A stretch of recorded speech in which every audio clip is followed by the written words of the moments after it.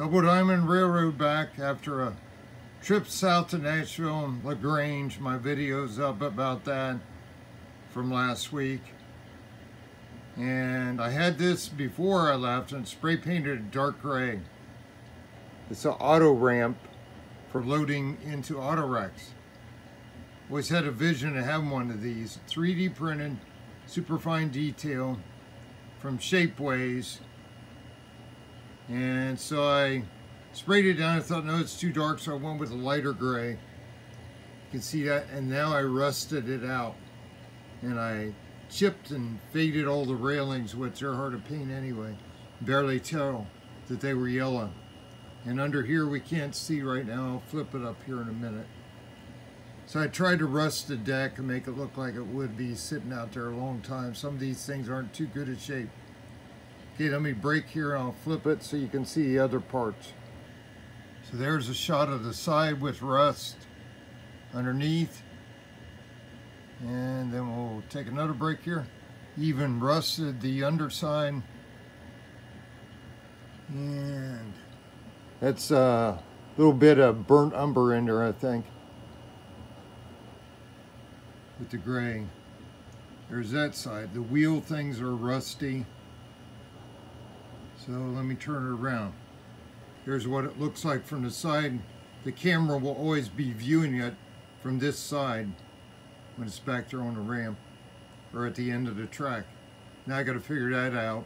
Probably have to remove the bumper to get it in there because it's pretty low clearance right there. I think it looks pretty good. I wasn't happy about the railing and everything, then I rusted it out. Now I think it looks good. And I'm going to go over and show you some once I had that burnt umber out and regular umber, just a brown umber, I went and hand painted some yard track because too much shiny rail was showing. Take you over there and show you the layout. Okay, so I set it back here. As you can see, the bumper's got to come out. I think it looks pretty good. Back here under the light of the layout, it looks like a rusty deck. I like it, and I still see the yellow. So we'll take that bumper out of there, extract that. Probably have to cut it out because it's super glued down. Just break it out and then put the ramp up. You'll be able to roll back to the ramp then. Get her situated. So there's that. See if I can show a few hand painted spots. There were a couple inserted ties right there. And we went through the guards and the side rails. Kind of stopped down here, right about there. So on the sides it looks better. Getting a real bad glare on my screen. So that I didn't do, but back here on that bridge and on the side of that switch and up in here you can see it. A little bit of rust mix and some dark brown. Take off some of the shine on the sides of the rails. Guards, everything, switch throws. It is yet to be topped off, cleaned off at the top. I really went down this track heavier on the sides to there to that car. Covered up the wire leads, stuff like that, because I don't have ballast yet. So there, see, I see some in there. I could get rid of shine down in there. My eyes aren't too hot. I have to use magnifiers. And depends on what lights you have on what shines. So that was not showing up before when I was doing it. So now I have to keep these on so I can go back over. Okay. Little mini update, follow up, since we haven't had anything up for a while because we've been away.